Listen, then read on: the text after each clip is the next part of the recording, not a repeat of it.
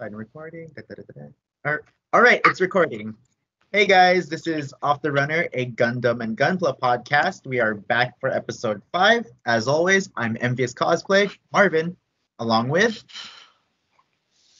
I'm DJProvoke, Gilbert. I am Bucket Knight 359 Edwin. All right. First of all, do you guys hear like a fan in the background? I don't. No. Can't Okay, good. Okay, because I have my fan on in the room here, so just wanted to make sure that's not on your audio. Alrighty. So, been about 2 weeks, and not much has happened in terms of like any new things concerning the upcoming film Gundam Hathaway's Flash. At the moment, the only quote new Gundam series going on is still Build Divers Re-Rise. I still haven't continued my watching of it. But that's pretty much the only thing new in terms of the anime. In terms of anything coming out, I'm looking at P Bandai right now because I missed these last time. There's 3 high-grade crossbone kits of the Unit 1, 2, and 3. So that's cool. Let's see here. And I do have Gundam Info open right now, their website. And there's quite a few kits coming out for this month of June. Some people I think I've seen have gotten their copies already, mostly the reviewers. It is the high-grade RX-78-2 Gundam Beyond the Global Edition. Beyond Global meaning, I think what Bandai has done, from what I've seen in photos, is that they are tweaking everything about the model kit's engineering. So it's going to take it to the extremes in terms of articulation. So that was the other kit that when we were looking, I guess me and you had ordered the Origin kit right around the same time. And that was the other kit that I had seen. I guess I just wasn't too impressed with what I saw. You know, I mean, I think the kit's price were about the same. That pricing wasn't even a big deal. Yeah. It was more of the look of the actual the model that I think that's why I ended up going with the Origins kit. So I see. Mm-hmm. Yeah, same. And it's in terms of what you're getting, the accessories, it's just the shield, beam rifle, as well as the beam sabers. From the images that they show of the prototype, you're not getting a hyper bazooka with it either. Yeah. But in terms of the Origin version, you get to pretty much change it up a bit, because there's even mounted Gatling guns on the arms and the chest and the big shoulder cannon as well, and 2 different types of beam rifles. So for me, I think if you're not looking too much into articulation, but you want more parts and accessories, then go for the Origin edition. Yeah. Yeah, I like the just like the different poses, like the articulation that the Origins can do. So I just started building mine today, literally right before we got on call. Oh yeah? Yeah, so far I have the torso and the head made, and the thruster pack with the beam saber handles. Oh well. All right. Yeah. I'm going for they're calling the middle type, which is like the one we see in the show. So I'm not gonna go with the newer parts yet that show like the prototype aspect of the RX-78. Let's see. Scrolling down is another it's an SD kit, but from Build Divers Re-Rise. It is the X Valkylander. It has some pretty cool aesthetics. It's an SD kit. It looks, from the giant beam cannon gun and the wings, it reminds me of Wing Zero Endless Faults, but it's not. But yeah. It's very dragony. Yeah. But you get what I mean with the gun and the shield, right? Yeah, I see it. It looks. Yeah. It's very Wing Zero. Yeah, it does. It's like, if that's his animal form, kind of looks like a chicken. I mean, Oh man. I know it's not supposed to be a chicken. I'm pretty sure it's some type of bird, Neo bird mode or something. It looks like a chicken. Yeah. That Oh, is. speaking of that, speaking of a mobile suit looking like a bird, Hmm. I saw a tall geese meme. I'm sending it now in the chat in our Facebook chat. Hold on, I just sent it. Okay. Let's see. Oh, he looks. I don't know if you guys It's a remember duck. like the old video game called Joust. No. He looks like that thing from Joust. Okay. Oh man. I Oh Lord. Oh my God. Oh, no. Oh, it's a freaking goose. It's a tall geese. Oh my God! It turned the tall geese into its name. Oh man, Oh, dude. that's comedy. If the three of us go see Tall Ryan geese. Drummond at what's it called, Animanga next year, because he is still a confirmed guest, we gotta show him this image. I Oh, think you'll get a kick out of it. oh no, I got an idea. Uh-uh. Edwin, since you're tall, let's dress you up as the tall geese. Jesus. Wow. Wow, Marvin. It'll be a That collab effort. yeah, yeah. Why not? Sure. I mean, It Brian wouldn't be isn't really down here much. it wouldn't be the craziest thing I've done. So yeah, sure, why not? Cool. I wouldn't mind doing that. Alrighty, moving on. We have I don't recognize this Gundam at all, but it is the SD Gundam Cross Silhouette Phoenix Gundam. It it straight up looks like a bird in its transformation though. It kind of reminds me of something that I saw from Gundam X, but yeah, I could have That's, sworn there was like a red and white mobile suit in Gundam X that turned into a jet mode or something. there was one of them that did. Because you had the X, you had the double X, and then you And then had X Divider, yeah, and then you had there was one that did transform. and then But there then was one that was not heavy arms. yeah, It was basically like a blue heavy arms, but it wasn't. yeah, and I know what you're talking about too. Now it's in my head. I wonder if I can find it. Let's see. While Edwin looks for that, I'll move on. The next kit is the high grade from Build Divers Re-Rise. It is the 144 scale Wodam Pod. And this, for those who are familiar, May pilots that mobile armor.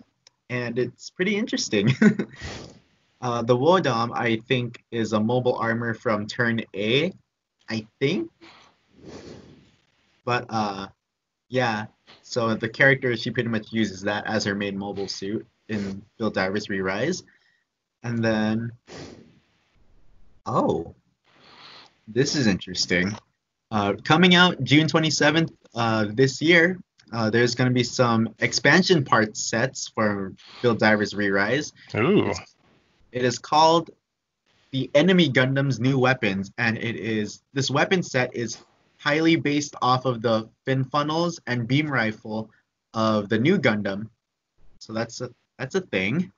Um, and then after that, I think this is the last of this month's upcoming releases for mass release. Is Enemy Gundam's new armor item, and it's modified armor pieces of the new Gundam. So it has a very I love the V-fin design. The V-fin design looks a lot. It's like half standard new Gundam, and then on the right half of it, it looks very edgy looking, really Banshee inspired. ooh, nice. So it's like half and half, like a two-face type of thing going on. Where are you looking at this at? Gundam Info. I'm looking at it right now, but I don't see it. Go to the news page and Got then it. scroll down to Gunpla. And then hit the page that scroll down a bit. It's the latest June 2020 Gunpla lineup. Got it. Okay, there we go. Alrighty. So yeah, and that's pretty much the last item on the page there. Let's see. I'm looking through our Facebook chat right now because I did post something last week about 4 upcoming kits from my favorite ever series. This year, tentatively, because of the whole COVID thing, delays will happen, of course, so we're not sure. But let's talk about this one real quick. I forgot what page I got this on, but there's 4 Gundam Wing related kits coming out this year. First thing on the screenshot that I took was the Master Grade 1 to 100 Wing Zero Endless Waltz. I did some digging on the internet, and what I found was this was not the Verka Gundam fans were asking for, actually, because if you guys had noticed with the Verka line, version Katoki, majority of these kits are based in Universal Century. Yeah. They don't really delve much into the alternate timelines, and from what I understand is that Bandai put out a poll for voting, and fans chose the G cell from G Reco, and this is what came out of it. So it kind of felt, from my understanding of what I talked to some people online about, is that fans did not ask for this. They're split down the middle. Like the ones that do want it, they want it, regardless they voted or not for it. And then the ones that did vote for the G Self to be made into a version Katoki kit, it's like, no, we're not gonna buy it type of thing. So, and from what I'm seeing on the line art that they released everywhere, and I looked at my real grade Wing Zero Endless Waltz and the wing separation and everything, it really does look like just an upscaled version of the real grade, but there will be some modifications because from what I read up on this new master grade of the Wing Zero is that there will finally be a storage gimmick for the twin buster rifle, and that will be in the big outer wings. Oh, nice. Yeah, but aside from that, I can't tell anything else from the line art or any released information. I'm really curious to see how they're going to hide the rifle. I am too. Like, is the rifle gonna collapse down into thinner parts? Or my assumption is it's gonna be part swapping. You think? Yeah. Makes sense. Because they had to accommodate for weight and stability on those binder pieces that attach to the wings. Yeah. Because like if you take the full constructed buster rifle on each half and just stick them underneath, that's gonna cause some weight issues. Yep, that's what I thought first. So yeah, I'm not sure, but it's slated for October or November of this year for release. So we'll see once prototype images come out. Moving on to the next kit for Gundam Wing releases. I'm excited for this one because it's 1 to 144th scale in high grade. It is the Gundam Heavy Arms TV version. This one looks really cool. Of course, it's the Heavy Arms, the Terminator of Gundam Wing, basically. Accurate. He'll be back. Pretty much has all the gimmicks you would expect of the Heavy Arms, opening chest plates to reveal the chest Gatling guns, opening shoulder hatches for the missile pods, attachable Gatling gun for the left arm, deployable army knife on the right arm. I lost my train of thought there. As well as opening missile pods on the legs. So pretty much everything what you would expect from the standard Gundam Heavy Arms. I've always been impressed with Heavy Arms, how they just cram so much firepower into one frame. Yeah. Yeah. And it works too. Yeah, but in the show, he's like the first one to ever run out of ammo. Yeah. True. You Very would think it true. would be the Sandrock because he has that one single Uzi. Well, yeah, but the Sandrock is more close combat because he has two Chotels. True, If you, true. I mean, if you go with the TV version, Heavy Arms has that combat knife on its right arm, but in Yes. the EW version, it literally is just spray and pray and hope that he blows up everything before he runs out of ammo. Yep. Alrighty. Now that the heavy arm's done, we'll move on. This one is primarily just an expansion set. This is going to be on P Bandai. It's for their P Bandai release of the Gundam Geminis. It's just expansion parts for the high mobility set and the space unit set. So if you have the Geminis, you can go ahead and pre-order these specific parts. So because back in the day, Bandai had released a Geminis Gundam, but also they made two other full entire mobile suit kits just for that. So, and they were all sadly really bad. So I'm glad that this specific Gundam, as well as his other forms, are getting releases, but just as expansion parts. So you won't have to buy completely new Gundams for it. So, and lastly is this one I'm excited for because of it's been a while since we got an Endless Waltz master grade of something. First we had the Endless Waltz years ago, and then about in 2010 or 12 we got the Gundam Epion in master grade.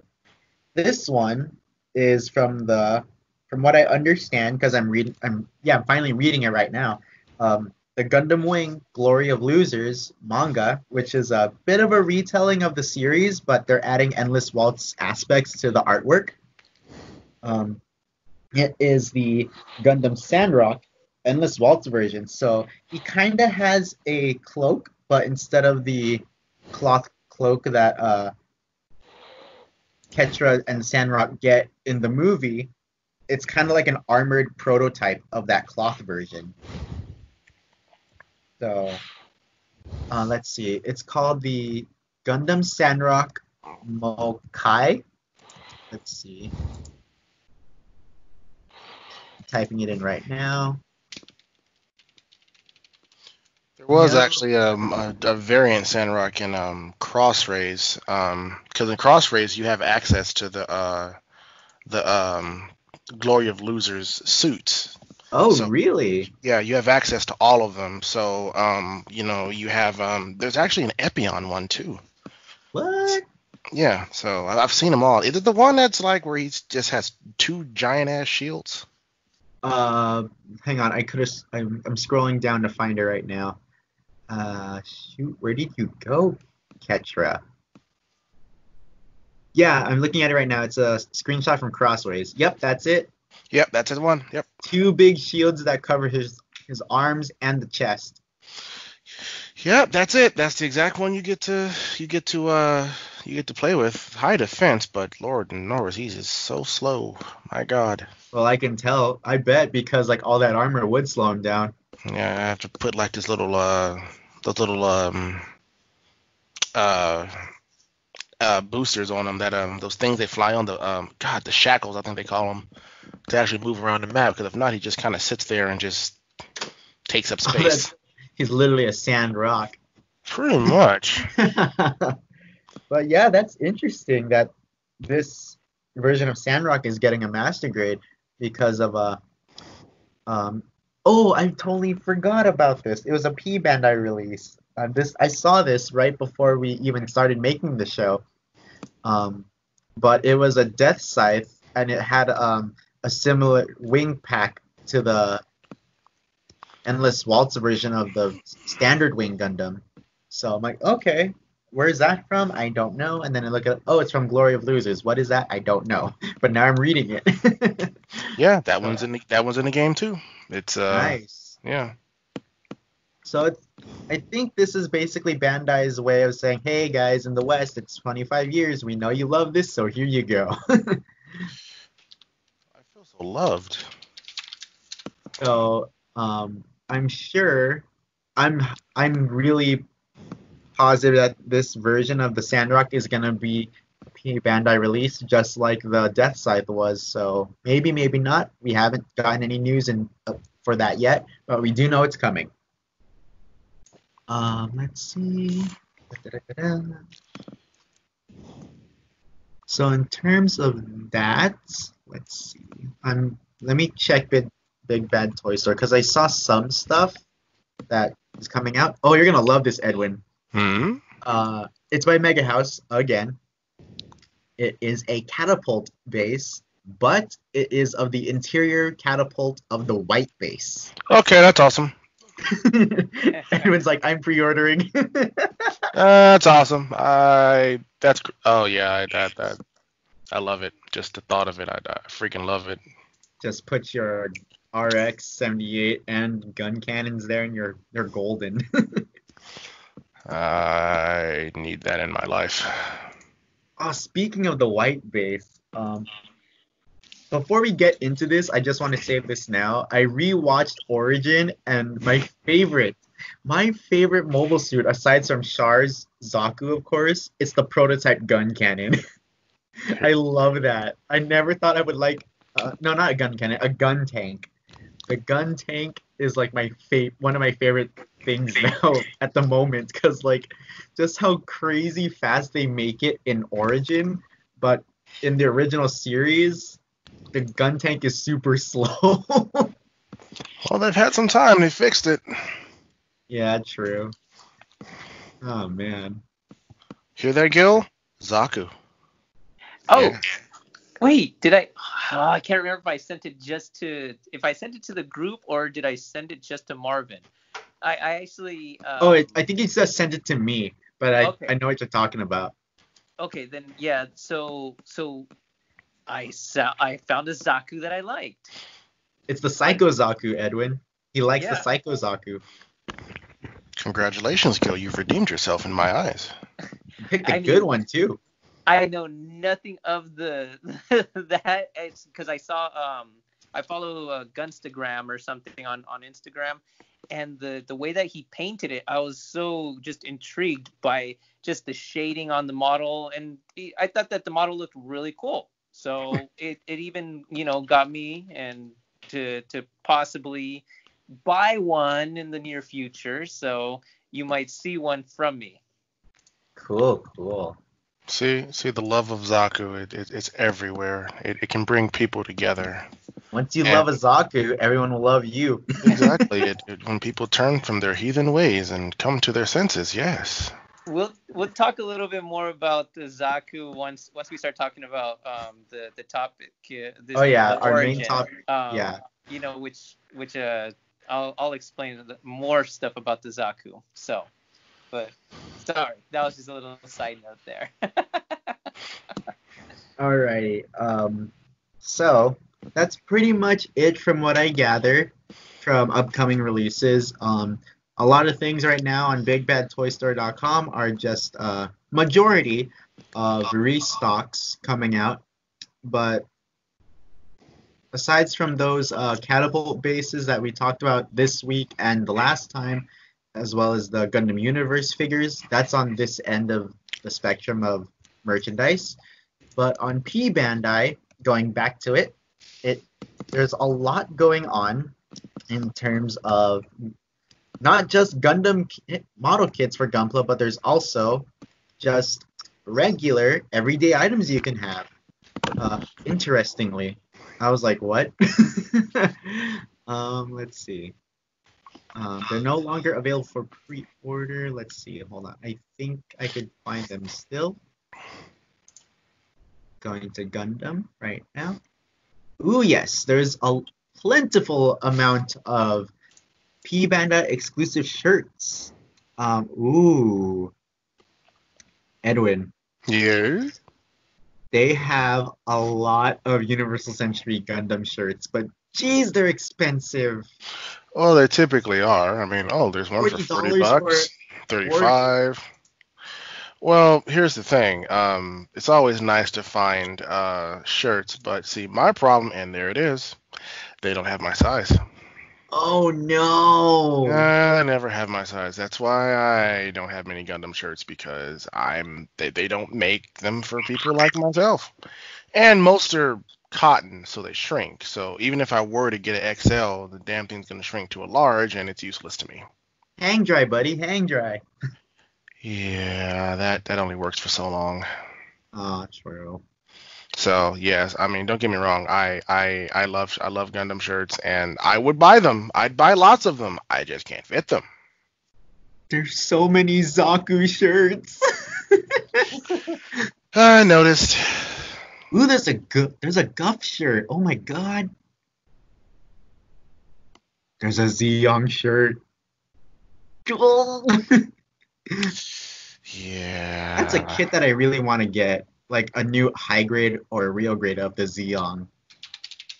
That deserves a real grade. I'm actually gonna send you a picture of the shirt that I actually got. I'm still waiting on my no wait, no, the pre-orders didn't close out yet, I think, so that's gonna take a while for my Gundam Wing commemorative shirt to come to me.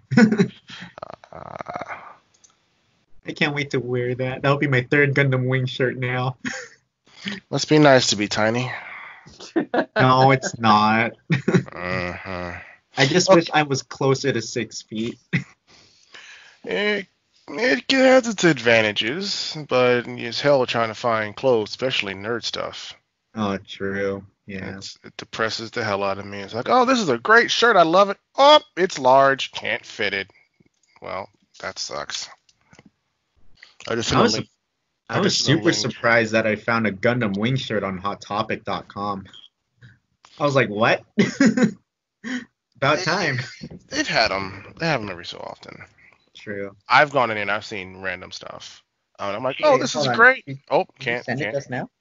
Yeah, I sent you the shirt that I picked up off a Shirt Punch a few months ago. Oh, speaking of that website, I got a hold on, let's see. Ooh, that is a nice design. Oh, they have a shirt just like that. It's Evangelion too. It's beautiful. There's an Evangelion shirt this too? And I have that one too. Split fountain print. What's that mean? Huh? What does it mean by split fountain print? Is that just the maker? Oh, hey man, I just work here. I don't know. Anyways, the shirt that I was talking about from me getting it. Blah, I can't talk. I'm so excited for this shirt because it's just hilarious. It's Gundam Wing, of course. I got it as a tank top option. It's Wing Zero Endless Waltz, but it's Hiro building a Gunpla of it. I've seen that before. And I love the title of the artwork. It says, it's just simply, I'll build you. Yeah, that's about right. Oh, man. Yeah, I've seen that shirt before. And once again, I'm like, hey, that's great. I'm going to buy it. Nope, no, I'm not. Nope, nope. Edwin can't buy that because he can't freaking fit it. No, he's screwed. Okay. Oh, yeah. Man. I had no... Oh, Jesus. Gundam Jesus. Oh, no. Yes, there you go again, blaspheming in Gundam Jesus' name. Speaking of Gundam Jesus, I had a few minutes, so I sat down and reworked a few things about the Gundam Jesus thing. We can talk about that. We can talk about that one later. I'm just looking through the soft goods collection that they have right now in P Bandai, and they have a Char collection, but oh my god, this hoodie is $80. Ugh. And it's not even a zip-up hoodie, it's just a pullover hoodie. $80 for a hoodie? Most of the stuff is imported. That's probably why it's so expensive. True, and it's all exclusive. Yep. Yeah. I mean, it's good stuff, though. Their Zapped collection is so little, it makes me sad. A Zapped face towel would seem nice though to have in my house. I rarely ever see any Zapped stuff. More Zap stuff for life. Oh, Actually, man. when I go to cons, I rarely ever see any. I see a lot of other soldiers, but I never see any ZAF soldiers. I think I only seen like two in my Yeah. anime convention going life. Oh, I just found your robot builder shirt. I was looking at Shirt Punch, and here it is. It's blue, and he's sitting there building it. Yep. I thought that was like the cutest and funniest thing I ever saw. That's what basically what Hero would be just in like a series outside of Wing, like Domon was in Tri Fighters. He'll True. just he'll just sit there building a gunpla and then like put a cherry bomb on it and just blow it up. That'd be hilarious. Oh, there it is. Yeah, the Death Scythe with the similar wing pack to Wing Gundam, Uh-huh. but it's out of stock. Figured. Crap. Dang it. Oh, the good stuff always is. The good stuff always is. I knew about this one though, the real grade Tallgeese Mark One, but it was the TV color version. I'm like, yeah. As much as I like the Tallgeese One, having more color on it besides white and black, so I'll just stick with the standard one because it comes with white, black, and yellow. Nice. But yeah, for the for the fans of Gundam Wing that just want a version of Tallgeese One with just the red and black, I mean the white and black color scheme, uh, good luck. Good luck to you all because this thing has been out of stock for some time. So moving on to one of our topics is spin-off series, meaning anything SD or chibi looking. I know I sent you guys something like this about a week ago, and it was like Gundam Seed focused. Like I'm okay with it. I just wish there were more newer things like that because I don't think for Double O or even Unicorn they didn't have any of that not non-canon comedic stuff going on. What do you mean? Uh, hang on. I sent it. Gilbert, did I send it to only you? No, I think I remember seeing it in the group chat. I may have glanced at it. Hang on a sec. What do you think of those, Gilbert, by the way? I thought they were pretty funny.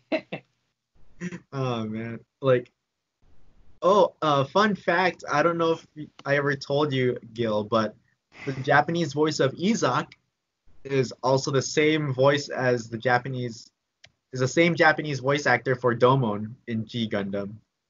Oh, really? Really? Yeah. Uh-huh. Huh. That's why they sound so similar. I was like, no way. Oh my god, it's Domon. It's my boy. All right, I just resent it in the chat. So, yeah, just looking from the screen, like the thumbnail itself, it's like, yeah, it's bound to be pretty funny. Like, I know reading uh, when the Gundam Wing manga first hit bookshelves in the 2000s, like, I did buy one of them, and in the back, there was like these 4-panel chibi comics, and it was so funny. I was laughing my butt off the entire time after reading the main story. Like, and the funny thing is, I think that was when the G Gundam manga was out as well, so they were like selling back to back. And what I noticed was these chibi SD side comics were like collabing and crossovering with each other. So it's like there was one I remember. It was Hiro. He's standing in like the middle of nowhere, and he's like freezing. He's like, it's so cold. Why did I only wear a tank top and shorts? And then here comes Domon wearing his full-on outfit with his cape. It's like, you're so weak. I'm not cold. And then, but in reality, he's just hiding those like little heat packs that you like shake up and just put in your pockets or something. Hey man, those things save lives. They do. Oh man.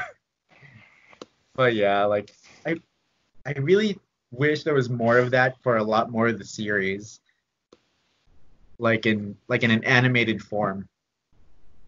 Well, I mean, Bleach had a few little shorts after every episode when it Yeah, was out. stuff like that. Stuff like that.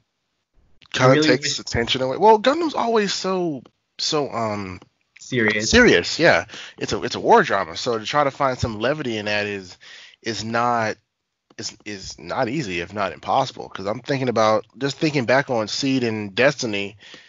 Oh, there was not any. No, it was just serious. It Yeah, was and yeah. seeing like little animated shorts of them all SD fied and just wacky, crazy antics is like, okay, this is good. It kind of like takes the tension off some viewers' shoulders after watching it. So, Yeah, I feel you on that, but there's just not much of it. I'm trying to think. I mean, you have some levity. I mean, if you look at Gundam Wing, you have Duo. Um, yeah, if you look at um, Double O, you have Lock On. yep. He's just the most chill and laid back one. Um, God, there just are not many. It's all so serious. But then again, it's what Gundam is. It's serious. Oh, now that you brought up some characters that are on the lighthearted side, Mm-hmm. Edwin, Mm-hmm. looking back, I think Kai was pretty lighthearted in the original series. Kai was an asshole. Yeah, but it was like I don't like after rewatching. We'll discuss more about. Let's skip this part for now because since Gil just got through finishing the origin and I just got through my rewatching of it. We'll save that for later. Uh, Mm-hmm. okay, so this one is a bit of a. After watching Ready Player One and how amazingly that they animated the RX-78, That was beautiful. do you think that this could be a possibility of the way that they animated it, and as well as another film, Pacific Rim, the first one, did so well with mech fights. Mm-hmm. Do you think that there could be a potential movie? Yeah. I mean, when I remember when Pacific Rim first came out, and I went and I saw it, and my first thought was, okay, this one, they have to nail it, and two, this will prove if a Gundam movie is even remotely possible. And when they did the first one, I'm just like, oh my God, it's possible. We've crossed that line to where we're in the realm of it. Then Pacific Rim 2 comes out, and Oh regardless God. regardless of and I the first one was Uh, good for what it was. The second one was like, oh Jesus. yeah. I kind of had a feeling that it wasn't going to be the greatest movie ever. It wasn't going to be all that great, but I went the first time to be like, okay, what kind of movie is it? I'm like, okay, well, I got my answer. And I saw it a second time just to, nerd out on the robots. And the second time I watched it was more telling, and I'm like, oh, okay. And I was like, oh, they put the Unicorn Gundam in there. That's adorable. Um, They did? oh yeah, there was a Gundam reference in there. There was a Oh scene where my. the pilot, it was when I think one of them got destroyed, and they pan up, and there's a Unicorn Gundam statue. Wow. Yeah, it was there, and I was like, oh, they did it, and the final battle was in Japan too. I'm just like, Oh, they understood. And then Ready Player One, you saw how the Gundam moved and everything, and everything. I'm like, you know what, it can work, and I think Bandai or Sunrise, one of them, and Warner Brothers are working to try to bring a live action one. And I want to see that, but that scared the hell out of me because they said live action. The first thing I thought of was G freaking Savior, and ugh, my heart. and I was like, oh, live action. And I'm like, crap baskets. Okay, we're there now. No. So, but then again, I'm like, okay. I mean, that was what 2000. So we're looking at this point 20 years ago. Well, my God, I'm old. Yeah. So we're looking And at 20 remember, years ago. G Savior was a made-for-TV movie. G Savior was garbage in the extreme. Yeah. It was insulting. It was you said, and for me it was because in 2000 was when I was just starting to buy Gundam Gundam. DVDs, you know. So Same. I was picking up Gundam Wing. That was when I started picking up 08th MS Team 0083, and then I think G Savior I picked up in 2002 2003, one of them I can't remember. It was I was in high school. It was somewhere in there.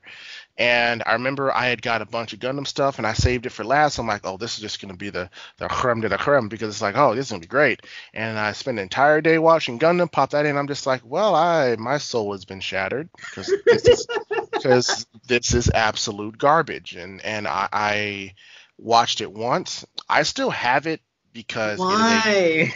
because it is a Gundam movie. And it That is regardless it's of just how a movie. well, regardless of how crap it is, it still completes the collection. So I'm like, okay, you're a Gundam movie, you dishonor its name, but I have to keep you. I mean, that's why I also own. Oh God, I almost threw up in my mouth when I'm about to say this one. Dragon Ball Evolution, and My brain. yeah, and I still have it because it's Dragon Ball. I mean, it doesn't go anywhere near. It doesn't even see the light of day, but I have it in a drawer in the darkness. But it's The there. only thing good of that movie was the outfit for Goku. I do like the outfit. It's like if you were to meet Goku in real life in a practical sense, that's what something he would wear. Fun. Yeah, it was. Yeah. Now I think about it, it was okay. But The fun costume was fact. okay. But fun fact, I actually walked out the first time I saw it. I would have. I walked out of theater. I was about halfway through it, and the part there where I was just like, I can't take this shit no more was when they introduced Master Roshi. I was like, I can't do it, and I left.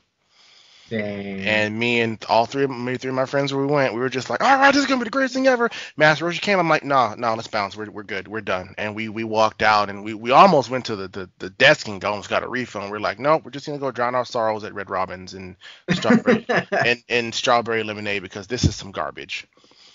But now I'm talking about crap right now. I'm digressing from what we were talking about before. We were talking about movies, and then we got into G Savior. Since you brought that up, Yeah. my exposure to this train wreck of a Gundam property, Hollywood Video was still around.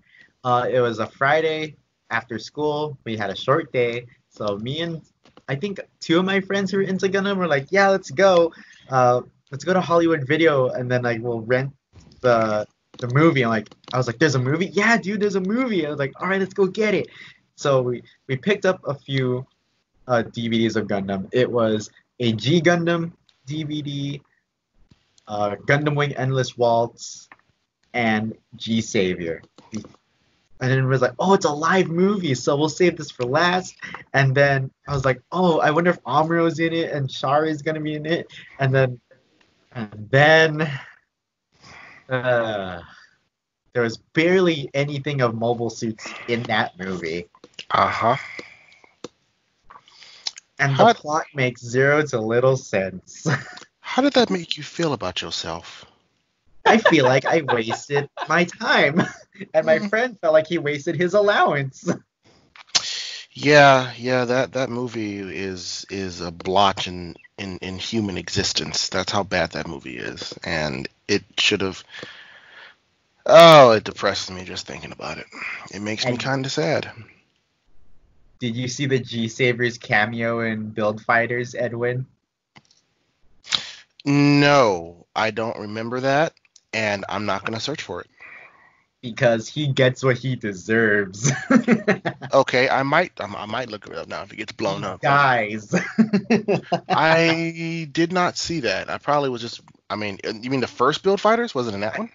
I think it was Build Fighters or Try. Oh. Either one of those two. There were so many random scenes where it was a bunch of suits in battle, and then just whole hordes of them just getting blown up. You're like, oh, there's that one, and then 2 seconds later, the main character comes in and blows up like 9 of them. You're like, oh, well, there they went. It's like, oh, okay. But no, I didn't see the G Savior's cameo, and I don't think I want to. I think I'm just gonna live in ignorance on that one. He just dies in a big, like, And an explosion bigger than any of the other ones' explosions. Well, at least they sent him off great. You know, Bandai and Sunrise should be ashamed of themselves. That was insulting. You know, we're talking about, we're talking about, like, Gundam Jesus and all that. That movie is the Antichrist. That movie is the freaking Gundam Antichrist. That's what that movie is, all right? Oh my god. I mean, am I wrong? I mean, seriously, am I wrong? You're not wrong. Exactly. The movie, it's like Ragnarok, the Antichrist, and it's terrible. It's the end of days. I mean, weaker if Sunrise and Bandai were weaker companies and they said, "Oh, this is the end all to be all. This is gonna be the greatest movie ever," that would have destroyed their companies and they would have gone under because the movie was that bad. It's literally the freaking apocalypse. That is what that movie is. It's the apocalypse. And good luck people trying to actually look for the movie because there's barely anything of it. Yeah, because, it was purged. Kind of like, when Atari made all those E.T. games and now they're buried in some random landfill somewhere. Yeah. True story, by the way. And speaking of potential movie, Edwin, and since you brought it up about Warner Brothers reaching out to Bandai and Sunrise about doing a movie, which timeline do you think that they would go? Because I'm assuming because just of popularity in Western countries, they'd go with Wing. I don't think that would be a good start. No, it wouldn't. It wouldn't. I mean, it would. Wing would be on the list. It has to be UC because if Warner Brothers makes a Gundam movie, they cannot say, okay, we're going to make this for purely American audiences because you're going to piss off. I don't know, the land entire world came from, and then you're gonna piss off Japan because that's where Gundam came from. It's like, no, you have to go with UC because when you make a Gundam movie, and that's what people don't understand, is that certain franchises can be adapted for other people. Others you can do it, but it takes a lot of work. Yes. I'll give you an example. Marvel did an excellent job at doing it. I mean, there was stuff in there for people who knew, like one of my roommates. He's really into Marvel, so he sees things that I don't. Even though I think the Marvel movies are fantastic, he sees things. Oh, that was in there. Oh, that was in that comic book. He knows the lore. Star Trek is my thing. So when I went to go see, the J.J. Abrams movies, oh dear Lord, there were things in there that Star Trek fans caught that I caught. And I'm like, okay, that's fine. But you try to make that for everyone, which is, I'm not saying don't do it, but you have to do it right. And Star Trek, it didn't have that Star Trek feel to it. It was more like, hey, it was a good science fiction movie. Okay. But I get it. It was a good science fiction action movie, but it is not. It does not feel like a Star Trek movie. And I get why they did what they did because, they wanted to get it out there to everyone. I understand that. And I'm not saying don't do it, but you have to do it right. You go to DC. Oh, DC, I don't know what the hell they were thinking. I mean, I thought Aquaman was pretty solid, personally. Damn right. I thought it was a pretty solid movie. Wonder Woman was a solid movie. Wonder Woman was fantastic. That was like the only movie I was really excited about. I like how this is a Gundam podcast. We're talking about all this. And then you have Shazam. Shazam was good, and then Batman vs Superman was it was oh God Almighty, but it did what it was supposed to do.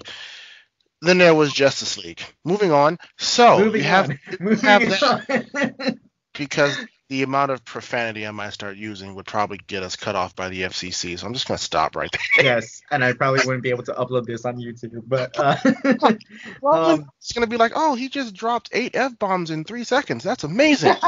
Edwin, abort. Yes. And it's like, oh wait, rumor has it he's still going. He hasn't stopped.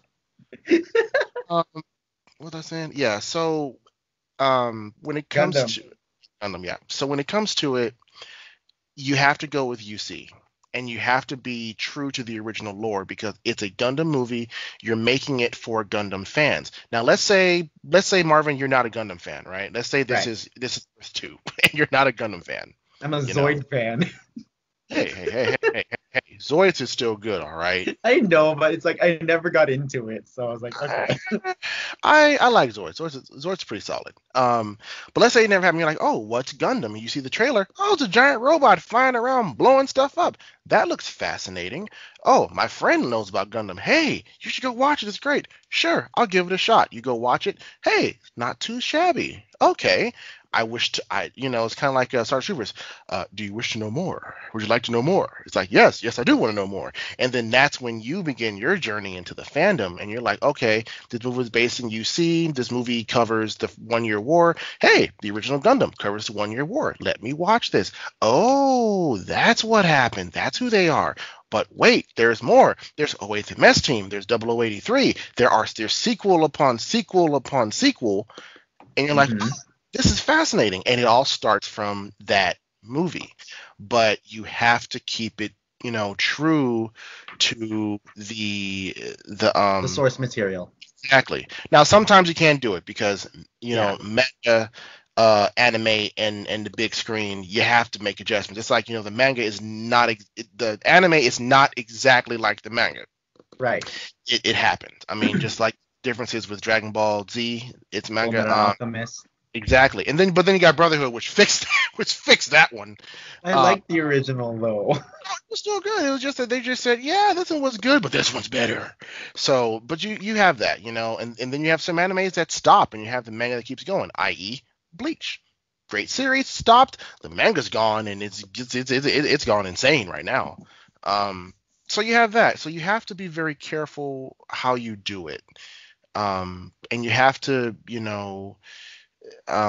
give the material its respect, and you have to give it its due, because if you don't, you're gonna f it up, and then you're gonna piss everybody off, and then you're gonna have a Justice League situation where you spend all this money on this movie. This is DC's counter to Avengers, and you literally just Titanic that crap, and it just hits the iceberg and sinks. You Yep. have to be very, very, very careful how you do it. So that's my take on the whole thing. Alrighty. Gilbert, so Yes, sir. what do you think about the possibility of a Gundam movie, a live action movie happening? Well, the technology is here now. I mean, we got Transformers that they move smoothly like on screen. Like the Bumblebee movie. Um, we saw the, just like you guys said, the Ready Player One. The animation was there too, and it looks like super smooth. So the technology is there. Where to start? Like we have to see what the actual popularity is. Obviously, because we enjoy the content. Like we think like that a lot of people like it, but if we actually asked around, like the general public, are they ready for something like that? True. So And it might be just like a niche group, and we're not seeing past that. that is true. There is the general audience, and like a lot of my relatives, my cousins, that grew up the same time as me, they do remember Gundam Wing, and that's pretty much it when they hear of Gundam. They don't know anything about the Universal Century or anything like that. Yeah. So, um, if let's say, for just example, they do make a Gundam Wing movie, if they do center it around Wing, that has to be at least a 1 or 2 movie deal. They cannot go further than that. Yep. Because literally, as much as I love Gundam Wing, there's not much lore to go on it Yeah. compared to Universal Century, where there's like decades of worth of material. Well, there is another route they could go, and it's the route that Disney went. And instead of doing a Okay. live action movie, do a live action TV show. I mean, Ooh. perfectly good example. Look at The Mandalorian. Now, could The Mandalorian Okay. have been a movie? Oh yes, it could have been a fantastic movie. But it's a TV show, and I mean, it's still fantastic. It is one of the I can't even say phrases enough. It's that wonderful. But I think they could take the route of a TV show, and I think that for the Universal Century, okay, you have enough material, like you said, you can do a movie. For Wing, you can probably get away with doing a TV show, or if you want to do it another way, do a really really good TV movie, but then you do more than one of those. Ooh, that's a good idea. Yeah, that way you can give it its due because it's such a small universe, only 50 episodes. Well, if you made a TV show, you could say one episode might be about an hour, but let's say that covers episodes 1 through 5, you know? Yeah. Or something like that. And you could do something like that to where you wouldn't have to spend the money and make, a 50, actually, no, they don't even do that anymore. Like a 20, 25, 30 episode seasons, which are actually uncommon now, because most things on Netflix and other streaming services, you're looking at about 15, maybe 20 episodes, sometimes only 10. But the production quality is really high. Like, for example, Star Trek Picard, fantastic show. The series is very short, but the production quality is fantastic. But it's a really short series. He's only like, I think 8 or 9, maybe 10 episodes, I think. But I think that's a good idea, just to make it a TV movie and then do it like that. And if you did that and then you flooded the industry with those type of things, you have the TV show that comes out, you already have the anime covered, and that's already, on DVDs, on Blu-rays, that's all over the world. Then you come out with a movie, you have and then you have manga too. So you have all 4 of them. You could flood the whole planet with this stuff and you could make a killing off of it. Now, granted, Right.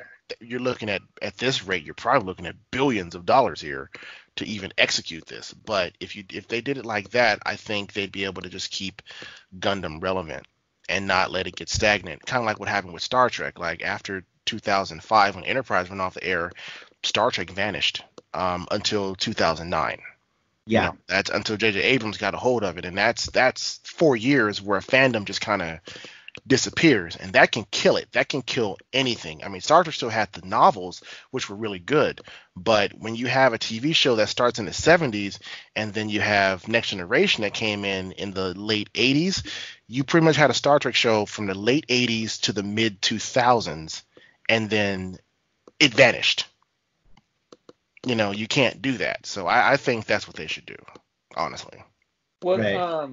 like would you think that it would work like on which streaming platform possibly do you think would probably pick it up? Oh dear Lord. As much as I want to say Netflix, knowing how fast they cancel things, no, I don't want it on Netflix. And Disney, no, because if Disney agrees to do it, they're going to end up owning the thing before too long. So, But hey, we might get a Gundam land at Disney. Could you imagine yeah, that? no, I can't because I don't know. No, Disney. I mean, I know I give it within the next 100 years, Disney will probably, they already own the planet, but they're pretty much going to own everything. So I mean, they already they got Lucasfilms, they got Marvel, they got Fox, They got I mean, ESPN. and ESPN, and ABC. So Yeah. next, I mean, if you really look at what's next, I mean, they could go after Telemundo. I don't know why they would go after I've heard Telemundo. rumors. I've heard rumors that that they were looking into buying Sony's movie movie line and stuff, movie Do it. production. So Do it. if they did, They would or own Spidey for sure. was it? No, it wasn't. It wasn't Disney. It was Apple. Apple Oh was yeah, that's right. looking to Apple buy it. wanted. Yeah, Apple wanted it, so that would be great for Disney at that point because Apple and Disney have a decent business relationship. Yeah, they do. So It would yeah, I remember I was reading that. Yeah, Apple they weren't trying to get Sony, they were just trying to get the rights, weren't they, to the movies? Yeah. I think that they wanted the studio, man. Oh. If they wanted to go all the way on that. It wouldn't be unprecedented for them to try to get the rights to certain things because most people don't know this, but after Enterprise went off the air in 2005, Star Trek kind of split between Paramount and CBS. That's why Discovery, Picard, and the other with the JJ movies, it was CBS that was there, and CBS got the TV rights, and I think the movie rights, and Paramount kept the DVD rights and stuff like that. That's why if you were to look into buying some DVDs or whatever, it still has Paramount on it because Paramount kept those rights. But CBS got the video game rights and all that stuff. So it's not it would not be out of the conversation for Apple to just say, I want these rights and I want this, and yeah. What I think because like just a recent study came out saying that Apple is like ranked 12th among like all the streaming networks right now and everything with their Apple Plus. So I think they're trying to possibly look into Sony to get their backlog and then use their studio to try to build themselves up. So maybe that's why they would go all the way. But who knows? You know, like you said, it's possible that they could just do certain rights, you know, and go that way too. Yeah, either way they could do it. I mean, with everything right now, it's switching from TV to streaming now. So, I mean, that's where the money is now. Not so much TV, but just streaming. Yeah. Yeah. I mean, it's just the universe now, man. I mean, I remember when Hulu first came out, it was, you know, basic and you had certain shows and lots of anime, and now it's Hulu TV and all this other wonderful stuff. It's like, good God almighty, what has happened here? Now, and even Amazon has their own studio now. Yeah. Netflix has its own studio. Oh man, I can't wait till The Boys come back. Yeah. No, I never saw that, but it was on my list. I know. You know what? Considering that I'm all this time, I still have plenty of time. You know what? That's my plan for the night. Yep. Cook dinner, watch The Boys. I'm gonna do that tonight. It's awesome. Like I heard it was really good. Then COVID shut down everything, and I was looking forward to it. I was like, oh come on, but I guess they had to probably stop production or something because a bunch of stuff had to stop, which was depressing. I think some of the DC and DC stuff not DC, Supernatural stopped. And this is their final season. So Supernatural stopped, which just destroyed me because I love that show. Yeah, a lot of production on both sides of Marvel and DC had stopped as well. So. Yeah. Well, that was what the big old backup with like Black Widow too. You know, yep. So Black Widow was backed up, postponed. Wonder Woman was backed up, postponed. So. Production of Loki was postponed. But yeah, supposedly the WandaVision is pretty much done and is still scheduled to release in the fall, I think. Okay, back on track. All right, back on track. We side railed for a long time. Hey, well, I think we're okay. We're good. Gundam went to nerd stuff, which is, you know, what we're talking about here. Yeah. And it just shows that, you know, when you talk about Gundam, it can bleed into everything, which is why Gundam can bring everyone together. Like, what if Tony Stark made a Gundam? It would probably be the most broken thing on the planet. It would be like a combination of the Heavy Arms and Wing Zero. And the Hulkbuster. I wouldn't be surprised. I mean, the Hulkbuster would be more of the God Gundam. Well, I mean, if you look at how you know his suits move, it moves like a mobile suit. You know, you have thrusters, you have verniers, you have the whole AMBAC thing where you move one way, you turn your body a different way. If you really look at how it moves like a mobile suit. So yeah. Versus, you know, hey, it's a comic book, but how does this move? It's like if I were to say, okay, back in 2008, okay, I remember how would this suit move? I'd pretty much look at Gundam, and I'd be like, okay, how are these things moving? And it's the same basic principle, just the power and propulsion technology is different. Yeah, so I'm like, I mean, if you broke down the suit and compared to the RX-78, you got a lot of similarities there. Yeah. Like, especially with the, like, example, the Iron Man Mark 1, it reminds you of the Zaku one. Like, very prototype. Yeah, it does. I never thought about that, but yeah, you're right, it does. Yeah. Yeah, it's how it basically moves. So, I mean, like I said, Gundam can bring so many people together, and then you can be an idiot like me and try to put Gundam in Dungeons and Dragons and break the whole damn game. and if anyone who plays D&D listens to this podcast, I will say the same thing I've been saying since I did this 10 years ago. I regret nothing. I apologize for nothing. Get wrecked. Oh man. And if Wizards of the Coast is listening to this, call me. I have ideas. Moving on. Moving on. So Edwin, I posted this question in our chat a few days ago, and you said let's hold off on it. I think we could add this to be one of our episode-ly subjects. A Gundam face-off, but not based on pilot, but based on specs. Right. Technical specs. So. Right. The first round will be going to the hero of the entire Gundam series, Amuro's new Gundam from Char's Counterattack, going up against Gundam Jesus, Kira Yamato, Strike Freedom. Woo! I'm just reveling in the amount of pain that it took you to say that. Yeah. So, a couple of things about this. I've decided to revise the list of the Trinity in Gundam. So, oh no, yeah, Trinity of Gundam. Oh, there is now. So, Kira is no longer Gundam Jesus. Thank the Lord. Yeah. Oh no, there is a Lord, and his name is Setsuna FCA. So, what? I really thought of. Well, you have to first of all look at who Setsuna is and what he can do. Now now look, every series, true. Every series you have innovators, and who are innovators, basically the new types, and then you have Kira, who is the perfect coordinator. So you have the apex of humanity, right? You know. Mm-hmm. So you look at it, and I look at Setsuna. You know, he transcends dimensional bounds. He's God. He's God. Okay.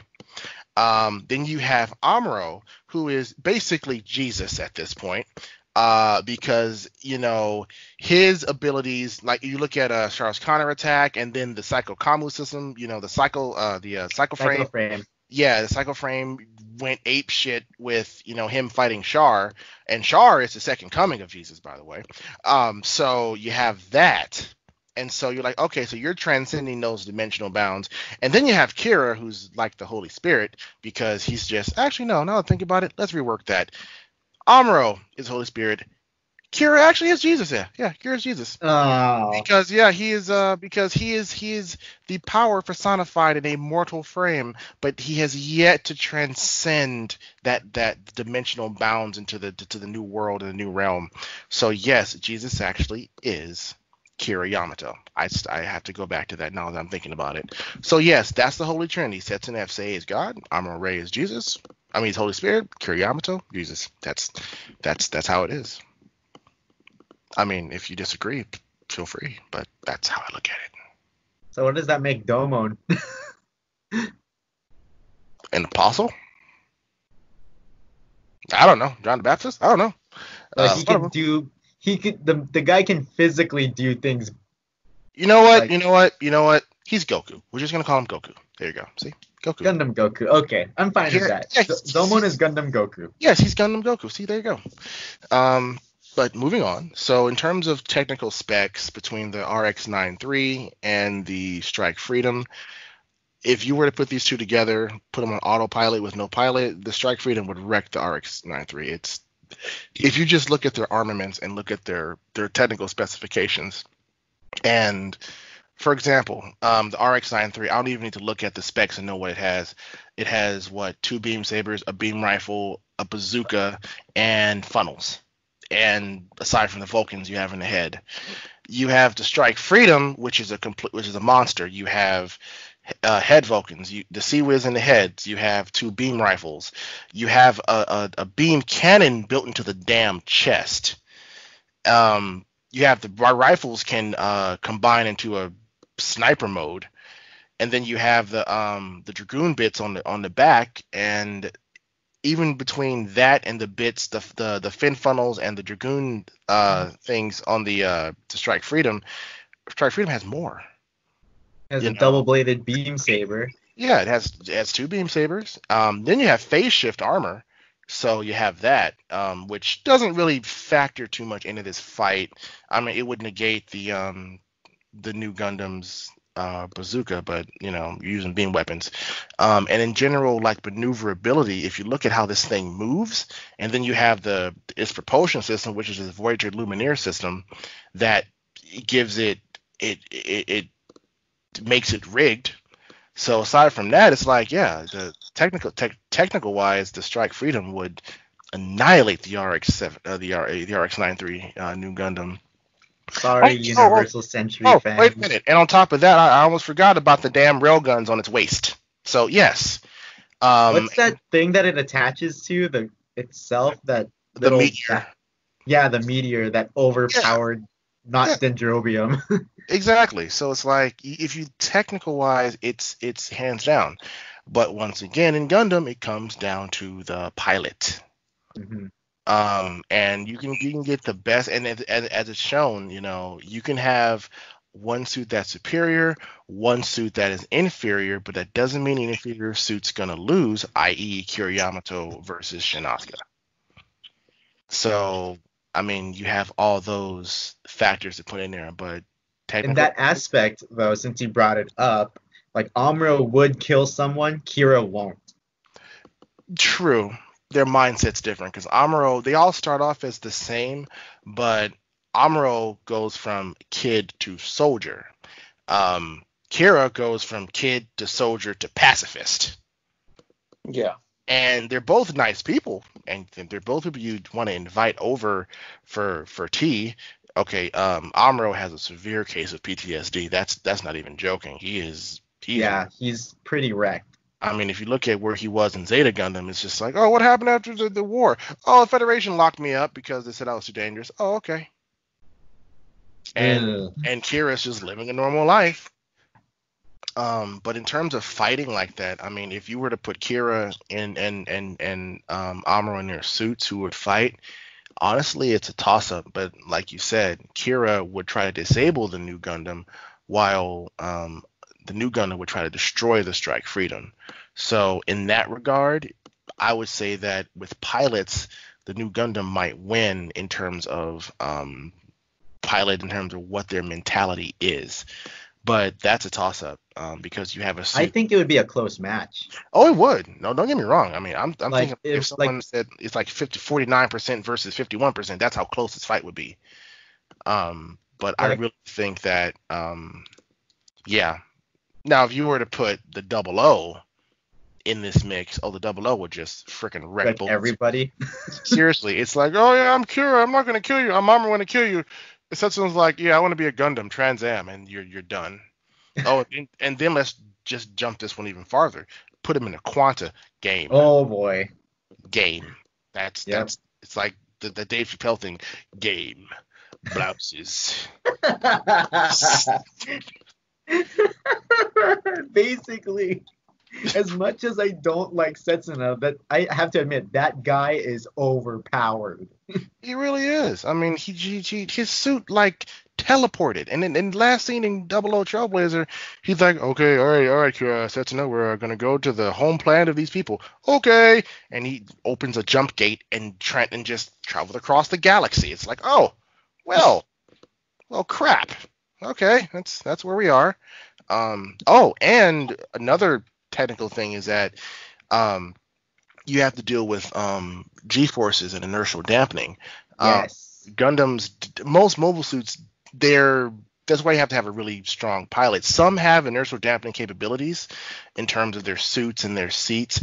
You look at GN-driven suits, and the GN particles negate G-forces, so they act as inertial dampeners, which is why the suits can move as fast as they do and move like humans almost.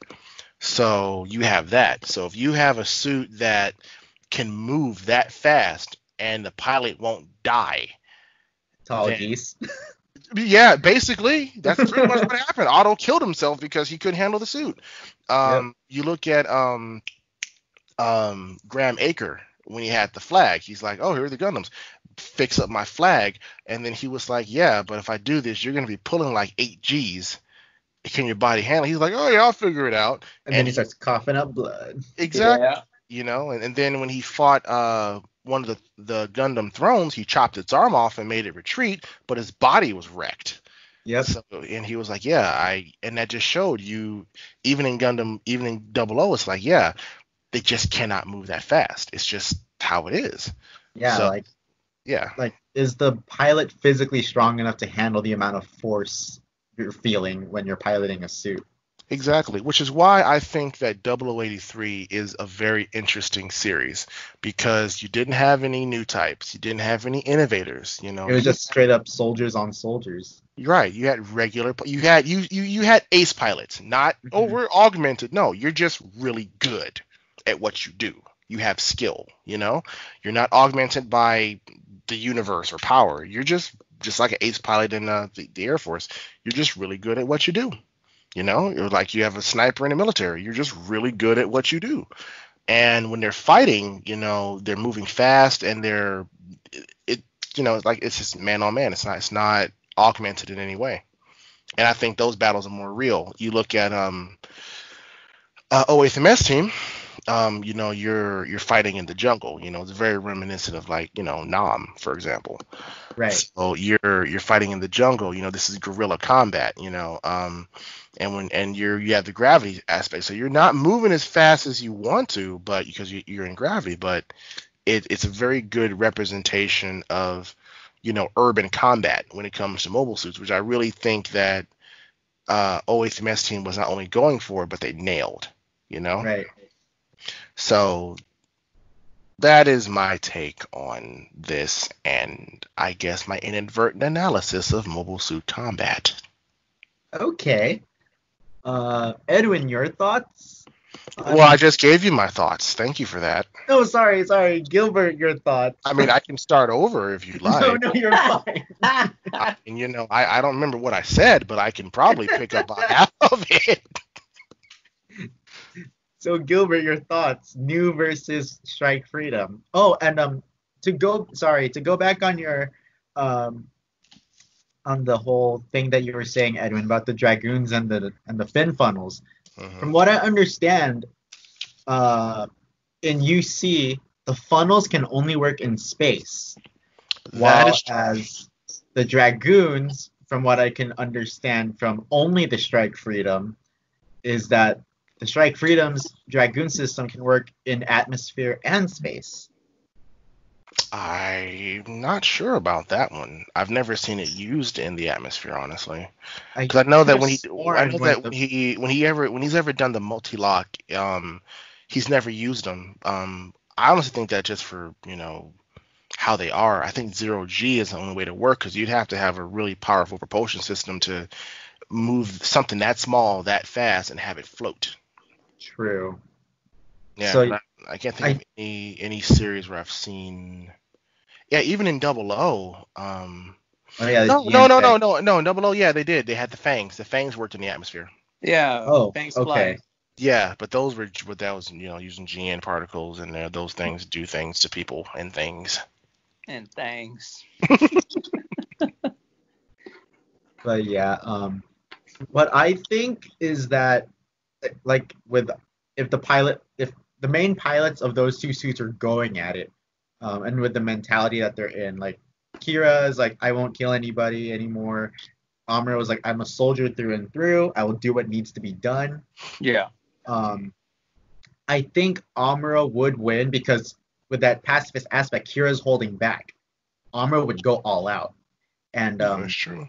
Even though the new Gundam is technologically inferior compared to the Strike Freedom, like, the new Gundam would be inoperable by the time the fight's done. Probably. Like, if Amuro would win, that's the condition that the new Gundam would be in. It cannot even be used anymore. It probably looked like the Impulse after it fought the Strike, the Freedom. Exactly. Yeah. So, like, you had put a lot of good points in terms of, I mean, like, in the technical aspect, but I think that it's mainly the pilots.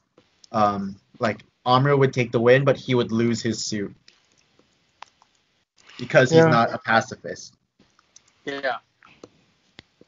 But If Kira turned around, nutted up, and said, "I'm going to murder you," then Yeah, that would yeah, but that would go to Shin. but I'm gonna but go to Kira. yeah, but knowing how Seed and Seed Destiny turned out, no, Kira would not. He'll get serious, but he won't kill. Maybe you could just disable, completely disable it. But I mean, you have to get past the soldier, basically, like somebody trying to just attack you and kill you the whole time, So Honestly, I think a better fight would be the Destiny versus the RX versus the new Gundam. Ooh. Because you have a suit, the suit in the Destiny that is still not as many weapons. It's more on an even playing field. Actually, overall, when it comes to weapons, the new Gundam would have a few more, I think, especially with the funnels. But you'd have two pilots who were soldiers, so you'd have a more of an even fight. True. And Shin has shown that he can engage an opponent who uses Finn's funnels and the Dragoon system. So even if Amuro does use it, he can still deal with it. And both suits are pretty much mid to close range anyways with their loadout, except that the Destiny has his the impulse cannon, but and the new Gundam just has a beam rifle. But I think that would be a much better fight to watch. True. Oh, I forgot something that the new Gundam could do. It could do that pyramid shield surrounding it too to negate beam attacks. True, but the question is how much can it take? Yeah, because I think the big mega particle cannon that the Destiny has, I think that shield can hold up against it, because the only time we see Amuro use that shield effect was against the Alpha Zero, and that thing shot a big spirit bomb looking blast at it, so that just tore right through the shield. Yeah, it works. Just to a degree. It will be a very. I think that'd be a more of a fight I'd like to see, honestly. I think we could save that. Let's keep Amuro in the ring and then just switch out opponents for the next time. Works for me. Well, Gil, what do you think? No, I think with between the Destiny and the new. Yeah. I think like you guys said, it would be very even. Maybe the Destiny would like inch the win. It'd be tough. I think it can go either way. I can see both suits potentially winning that fight. Okay. Yeah. I mean, that fight would come all the way down to technique and who makes the first slight mistake. I think it's Shin who makes the mistake. He's younger, so yeah. Yeah. And also, it's mostly in his rage too, because remember, he almost killed Luna in the final battle. That is true, and Atherin owned his ass. It's like, dude, what the heck? Almost killing your girl. Shin has problems. Like, if I was Luna after that battle, like, what the hell? We're done. It was like, MF, you tried to kill me. Well, no, it was a heated battle. No. You tried to kill me. You were like, Luna, I was angry. I couldn't. Nope, we're done. Like, no, but give me another chance. It's like, Shin, you tried to blow up my mobile suit. No, while I was in it. No, I'm good. Leave. Oh man, but yeah, Shin bashing aside, so we will save Amuro versus Shin in the next episode. So moving on to our main topic, it's another series retrospective. It is of Gundam: The Origin. So Edwin, since you are UC aficionado, you go first. I haven't rewatched in a while, but I watched them. I watched them as they came out. Okay. And even now, I can actually, now that I think about it, I might go back and watch them again because they're on Hulu. Definitely, I know they're on Hulu. Yeah, but they're good. That's how I watched it. Same. Yeah, it's a fantastic show, and if you know the lore and you're looking at things, it's like, because I remember I was watching it the first episode back in 2014 with my friend Gary, and I was looking at it, and it was just showing, oh, he's like a Zeon Daikun. I'm like, oh my god, that's him. That's Shari's And then daddy. and I'm like, wow, there's Casval, and oh my god, oh my lord, and then it's like, yeah, then I'm like, oh my god, there's Degwin, okay, and then there's Yeah. Garen, oh Garen sucks. there's okay, there's Cassilia, oh, and then there's Garma, and I'm like, wow, okay, they have everybody here. Then there's Ramba Rao. And it shows, how everyone, and it shows the origins of the Black Tri-Stars, which is cool. And so it shows how everything started, and even how it ends. It's like, it shows the Battle of Loom. Yeah. Where, Char gets his, and I think he destroyed 5 battleships, and he destroyed 5 battleships to get that the Red Comet, but I think he destroyed 5. But it shows the origins of mobile suits, how they were built. It went into detail about the technical specifications of the reactor, because I've always been curious as to how they designed and built the reactor for a mobile suit. Because that's just me. I'm just like, okay, you took a fusion reactor and you compressed it. I'm like, how the hell did you do that? And they were talking about that, and I'm like, oh, this is great. Like, the people who made it said, we're going to take everything from the original Suit Gundam and we're going to answer every single question. And I respect the hell out of that, because that was made for Gundam fans, and we're just like, this answers everything. It explains everything. It even shows, it even kind of turns you against the Federation when you see what was actually going on. Yeah, and totally. And you're looking at it, you're just like, oh my god. And you think, yeah, if I was Zeon, I'd probably rise up too. Yeah, I can see this happening. So it really shows you, the mentality of the Zeon. And when you watch the series, it shows like they're like, oh yeah, let's drop a colony on them and let's do this, let's do that. It's like, well, you guys have been oppressed for a while. Speaking of that, the colony that they dropped, that was hard to. Yeah, that was bad.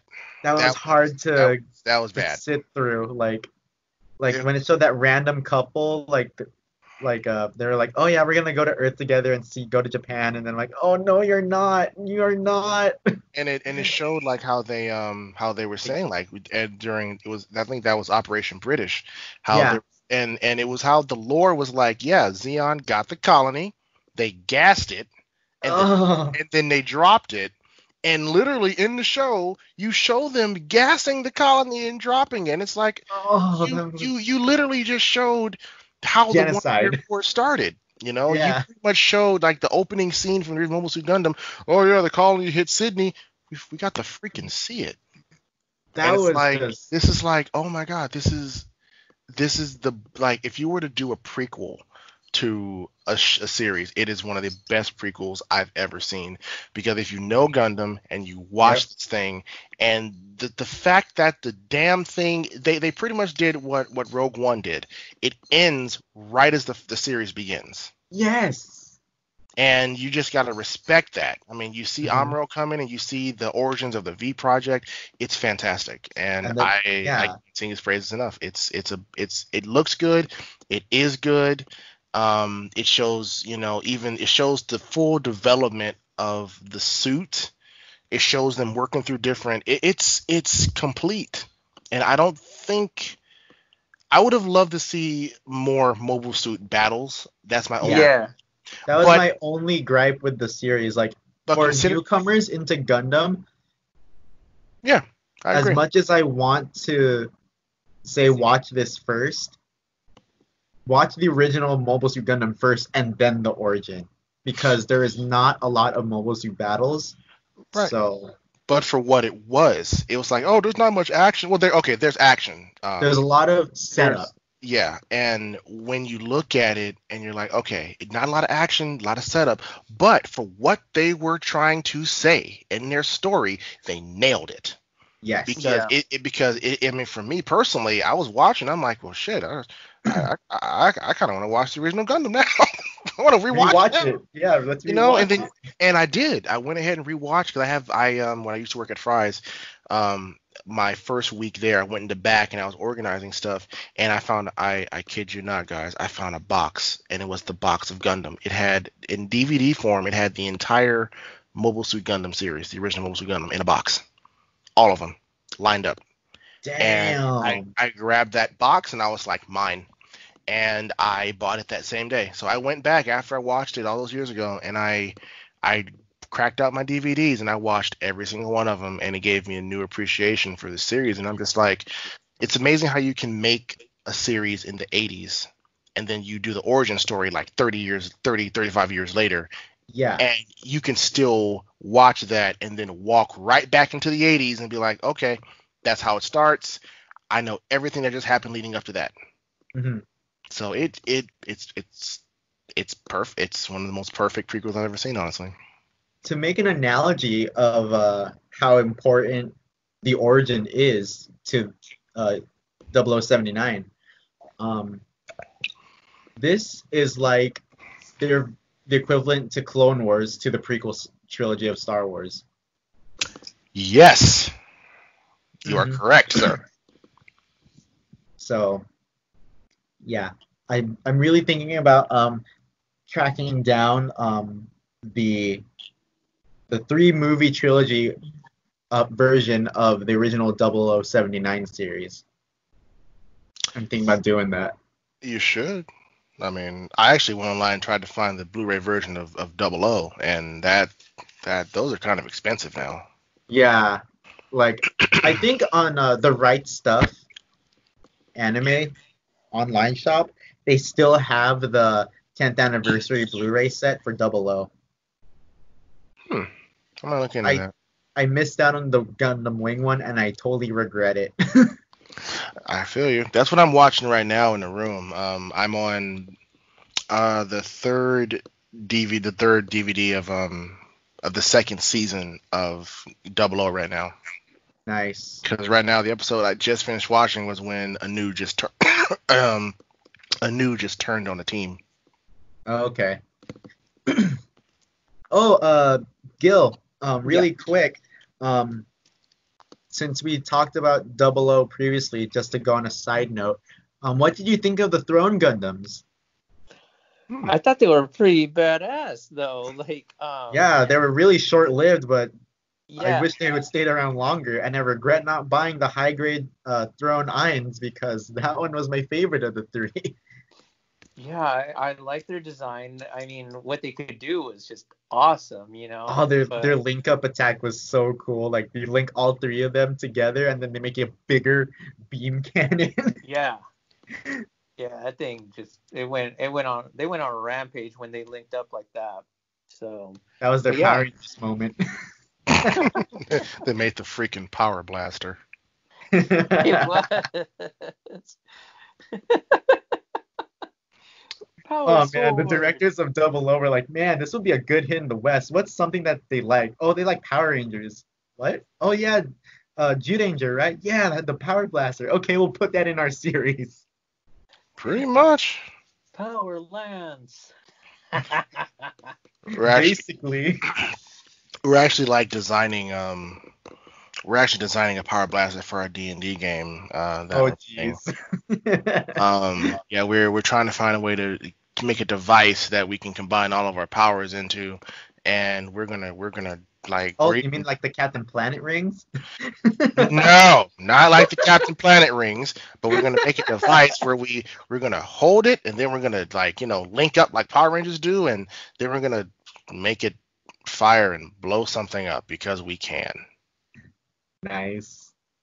But yeah, going back to Gundam the Origin, like I was, for one thing, towards the end of the series, I was not expecting a musical number by Hammond. I was like, ah, okay. I don't remember that. It was, I think it was in episode 5, toward the end. Yeah, like That's got after lost in translation. after Hammond and before Hammond and Rambaral leave the club that they frequent. So yeah, that was interesting. Um, I think out of the entire series, aside from Char being my favorite character, my second favorite character would have to be Ramba Ral. Like, He's just an overall nice guy. yeah, and I was just like, when he told Dozel to basically like to piss off, like when he was gonna say, "Oh, I want you in charge of dropping this colony," he's like, "Hell no, I'm not." Yeah, he stood up right there. He said, "Yeah, exactly. Like, no, I'm not gonna do it." And he walked out. And he didn't. He knew he was gonna get demoted, and he ended up still getting demoted. But Yeah, he was he had a vocal about conscience. his feelings, and he said, "Nope." Like, which explains why he was in the desert when we first meet him. yeah, like I thought, like all this time, like before the origin came out, I thought he was just on like his own separate sect of Xeon, like, but that didn't interact with the zombies because we didn't really see much of that at all. And now with the origin, there's good reason. Yeah. In terms of the zombies though, I hate Dozel, man. Like he has his lovable moments. Like, but it made me hate Cassilia Zabi and Giran Zabi even more. The zombie family in itself, I mean, they were just, I mean, it was Giran and Cassilia were the ones who were just, first of all, they're evil as hell, Yeah. and they're pushing everything through, and then Degwin is just like, well, yeah, it's necessary, but I'm old and tired, and then the war starts, and he's like, oh Lord, I'm too old for this shit. I mean, and honestly, if you look at how he was in there and look at how he is in the series, he's just at one point he's like, "Yeah, I'm tired of the war. Call what's his name? I can't even think of his name right now. God, I feel. I forgot. Oh, with the Federation. I'm pulling up Dagman right now.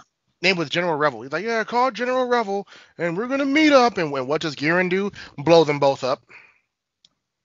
Freaking like, Giran. Okay, and like Giran was just psychotic and is like, no, we're gonna take over everything. We're gonna kill everyone. Like, oh boy. Yeah, he was on the whole, he was in the shoot him genocide category. Yeah, of everyone. I'm like, even Dagwin, like to a point, is like, dude, you need to stop. And We're he was killing our own people. You need to stop, and then Giran was just like, no, Dagwin was like, son, you must stop, and Giran's like, no. Well, son, you must stop, and Giran's like, no. Oh man, now the way you're saying no, I feel like editing in like just that scene from what we're talking about, Dagwin telling Giran to stop. I'm just gonna put in Palpatine going, no, you will die. He's like, I need you to stop, son. No, you stop. Stop what? Living. Oh man, that made me appreciate Castilia's betrayal in the original series even more. So it's like, yeah, I hate Giran with a passion. Giran sucks. Yeah, Giran, good, don't get me good character development. Fantastic character development. And good voice acting on both the dub and the sub, but God, I hate the character. Like, I don't see any redeeming things in him that would make me like the character. He was designed to be the big bad guy, and he's Space Hitler. He's more of a Space Hitler than Frieza was. That is actually true. He is Space Hitler. Yep. Yeah, that's kind of, if you really look at the Principality of Xeon, it's very Nazi based. I mean, look at their flag. Their flag. Yeah. Yeah. I know. That picked up. To the untrained eye, I was like, whoa. To the untrained eye, if they saw that sticker on a car, they would call them up quick. Yeah. That's what made me not want to put a Xeon sticker on my car. Yeah, it especially nowadays. It's like, yeah, be careful what you put on your car, because that could be bad for everybody. At least with the Federation logo, it could pass for like a US logo. You could get away with it, yes. Let's see. Gundam logos that could pass on cars nowadays without getting shifty looks. For Earth Federation, Celestial Being, um, Preventer Wind. Yeah. Oz. Did Oz have a logo? Yeah, the O and the Z. No, besides that, did they have anything like a bird or anything? No, I mean you had the Romerfeller Foundation. That was a lion. Oh, okay, a lion. Did the bird on the tall geese's shield mean anything? I don't know. That may have been the Earth. I don't know. I'd have to really look into that. I could have sworn that was Oz. You know what? Now I'm actually pretty curious. I am gonna look this up now. Okay, let's look that up really quick. Oz Federation logo. Yeah, it is the OZ. Yeah, it is. Huh. The bird, I think, was just something else. I think. It was probably just for the tall geese, huh? Yeah. Yeah. Okay, never mind. Alrighty, so Oz, yeah, you could get away with that because what does OZ stand for? Oh, let me explain. Instead of having instant hey, get that man. It's like Organization of the Zodiac. What does that mean? It's military. In an anime? And that's the point. I'm gonna leave now. Yeah, just alone the abbreviation of ZAF is just so confusing. Zodiac Alliance of Freedom Treaty. What the hell does that even mean? I don't even know. I mean, I think it's all the plants came together and they formed a treaty. But then again, you have you have the Atlantic Federation and they have their Omni Enforcer and all that kind of stuff. Yeah, very true. Bird on the... Alrighty, so going back to Gundam the Origin, favorite mobile suit from this franchise, or from the series of the franchise. You already know what my answer is. The Guff prototype. That comes in number 2. Oh, really? Yeah, it's the honestly just Black seeing... TriStar. Huh. No, it's Char. Just seeing just seeing the red comet, just seeing that suit. Full modern animation glory. Yeah, I mean, because you actually got it. I mean, actually going back into the series, it even shows why is Char's thing? Oh yeah, we took the limiters off the thing. It's oh, okay. Yeah, he disabled the limiter, and that was such a cool scene. Yeah, and it's oh yeah, that's why the thing moves 3 to 4 times speed, and that's the reason. He disengaged the performance limiters. I'm wow, that's once again goes into how much freaking detail they put into the series. But just Char moving, like you say, with modern technology, seeing how fast he's moving, how the suit moves and everything, I'm it makes you love and appreciate his character and his suit even more. I mean, it looks fantastic.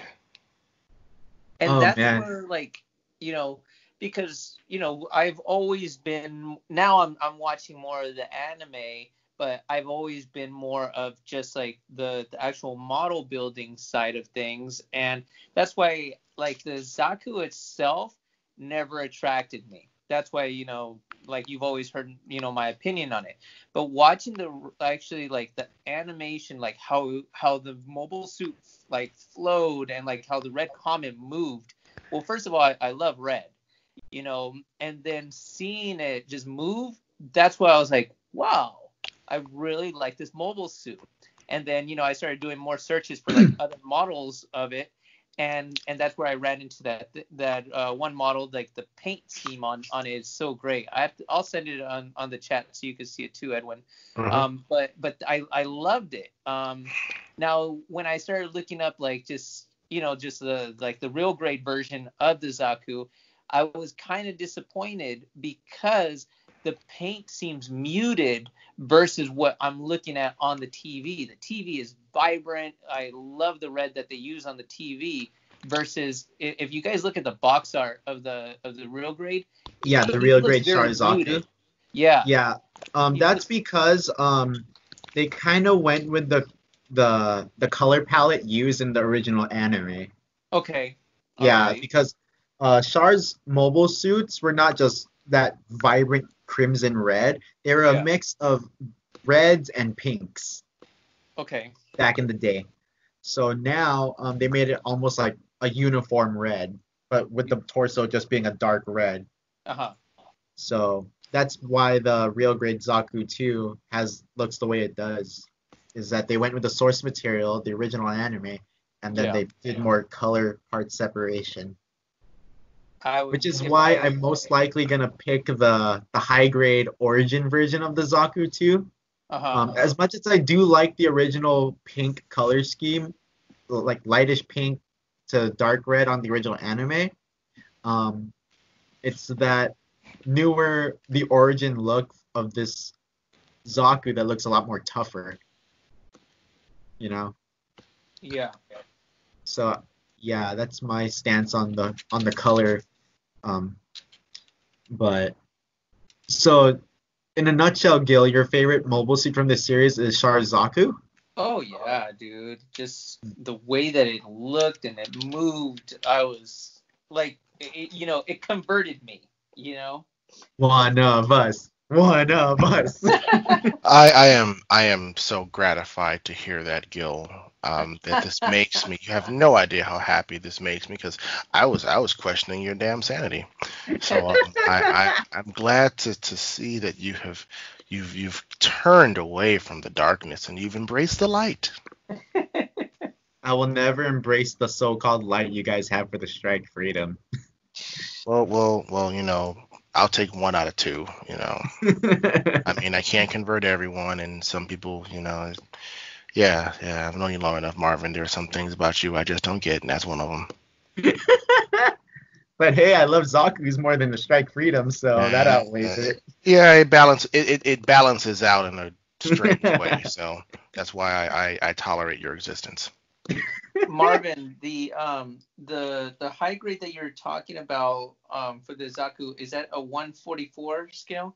Yes. Okay, I'm looking at it right now, so I see it. Yeah, I like. It's sold out on new type, surprisingly still. Oh wow. Yeah, that's how popular Char is, dude. He's more popular than the RX-78. I mean, there's still tons of RX-78 available on new type, but Char Zaku is sold out. I think when it comes to between Char and Amuro, is that you have RX-78, which is a Gundam, which is a cool suit in general, but you can't really vibe with the pilot. You can't really, understand the pilot. But then you get Char, you got a badass suit with a badass character. You're like, okay, I can get with Char. I get where he's coming from. Yep.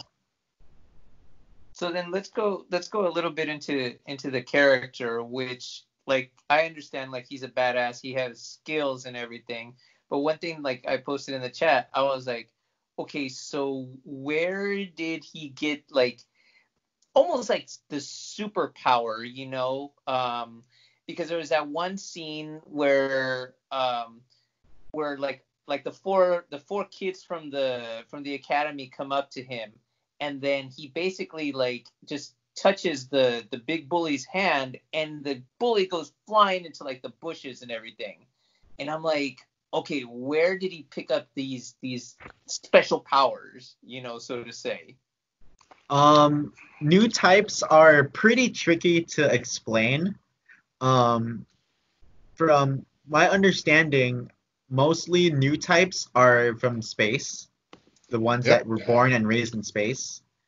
They're sort of like the next evolutionary step of humanity, which is why the Earth Federation pissed their pants at Amuro based in Zeta, and because they fear what they don't understand.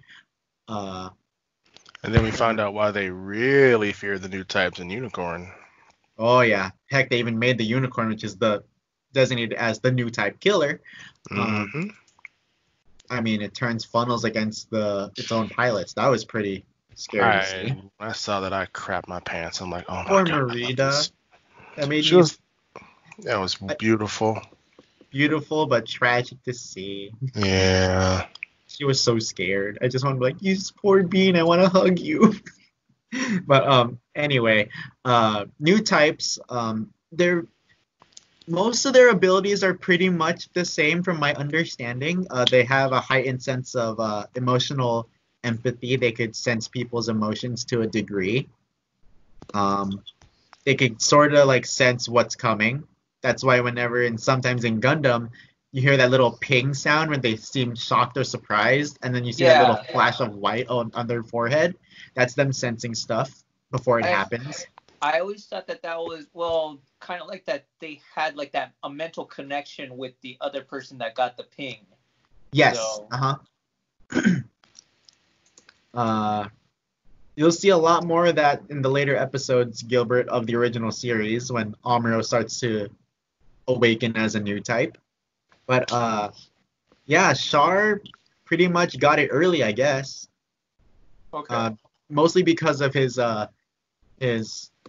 genetics and stuff, because he was from space, and I guess my understanding is that like new types started becoming a thing in space once humans started to adapt to life in space or something. It's hard to explain, really. But yes, the so-called powers, it's because Char's a new type, and sort of like the connection to Seed with naturals and coordinators. The coordinators are somewhat genetically superior, and that's why the Earth Alliance in Seed made those extended guys, which are like the cyber new types, people who were originally human, but they were forced and enhanced into like sort of pseudo new types or coordinators, but to a mentally degrading degree. Well, that pretty much explained everything, Marvin. Yeah, that's in a confusing way. Yeah, basically, new types it's the next evolution of the human race. It's kind of like it's what happens when humans go to space. Because I think by the time Origin starts, humans have been in space for nearly 100 years. Yes. Because UC started when they went into space. Yeah, so they've been in space nearly 100 years. So that's a human body evolving into being able to live in space, and you get some type of extrasensory abilities to cope with the environment of space. Which, you apply that to a mobile suit and it pretty much turns into a weapon of mass destruction. Yeah. I like your explanation better, Edwin. Yours is like a textbook. Mine is that meme of that dude from It's Always Sunny in Philadelphia. Well, they both work. It works. Mine's all over the place and yours like point A to B. Yeah, I try. But then you give me a subject and I'll just become really long-winded.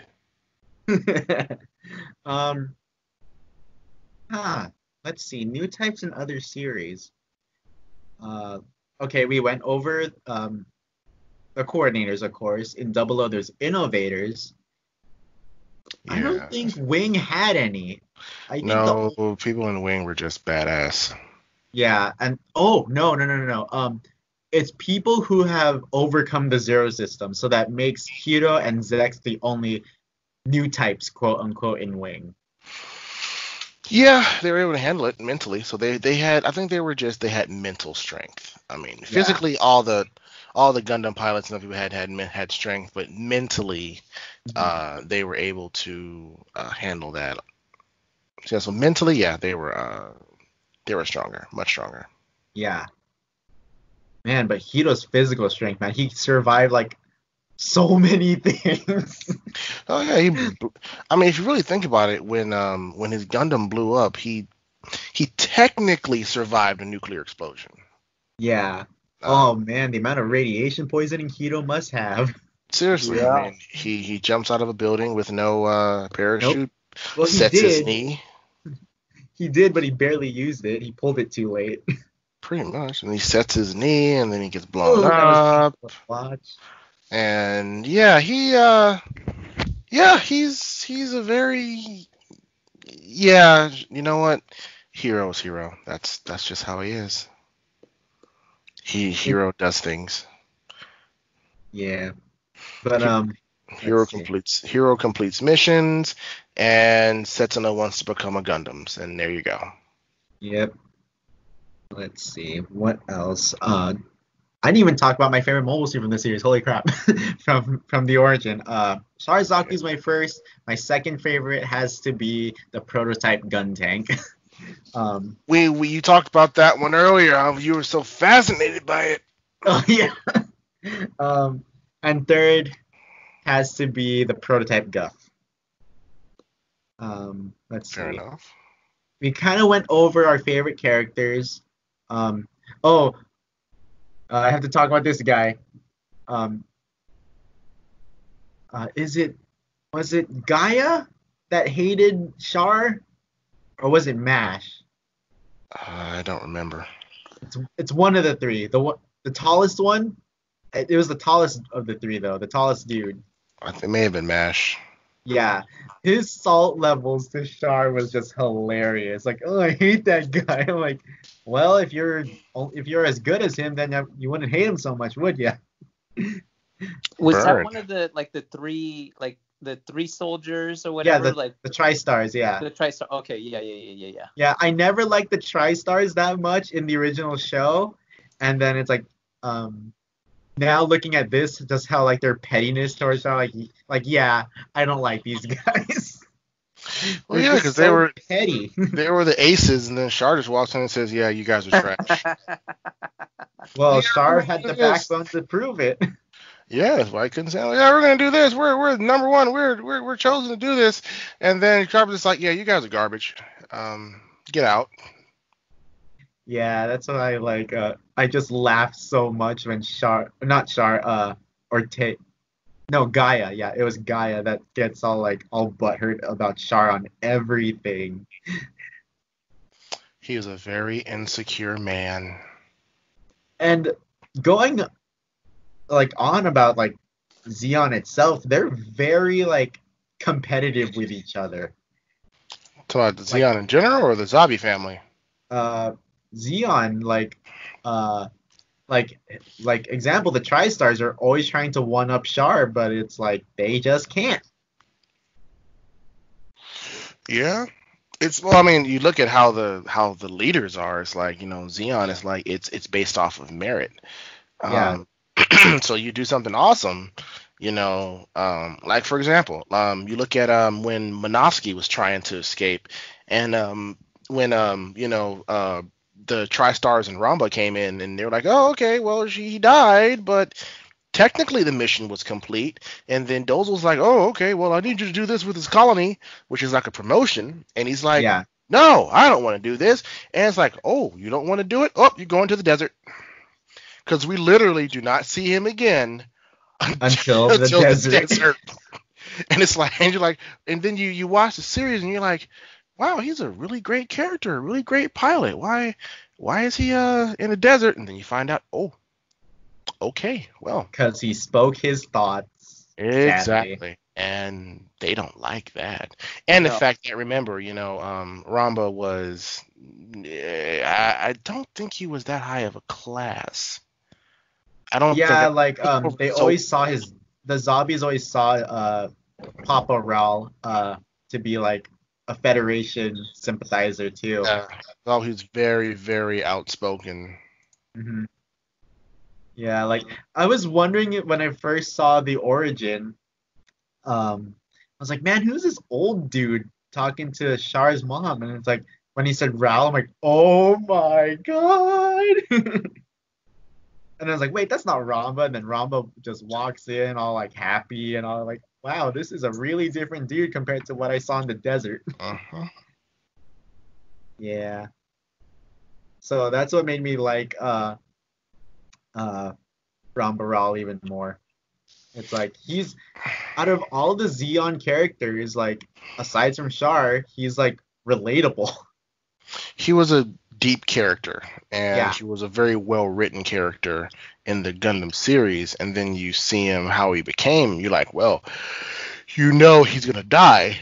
Oh, excuse me. You know he's gonna die, but you don't, Yeah. and you know how he's gonna die. And then you see, oh, okay. It makes you really feel his death a lot more when it happens. Yeah. Because Ramba he's genuinely a nice guy. He's a Yep. really, really nice guy. Hmm? Alrighty. So what's our timestamp going on right now? Oh my God. I think it's been 2 Literally, hours. yeah, 2 hours and about 30 more seconds. So I think we covered all the aspects we have this time. We went into some good talks, and then we went on some good derailing talks. Yep. But it was worth it. So next time we will be back on Monday, June 29th. Perfect for the end of the month. So we will see you all there. I will incorporate what we've been working on in terms of Gunpla or video games or merchandise into the YouTube upload of this. This will be up on SoundCloud and Spotify around tomorrow. So until then, continue being safe, everyone. Keep loving Gundam and all things. This has been Off the Runner, a Gundam podcast. And signing off is MVious Marvin. This is Bucket Knight 359 Edwin. And DJProvoke, Gilbert. Alrighty, guys. Have a good one. Bye. Bye. Goodbye.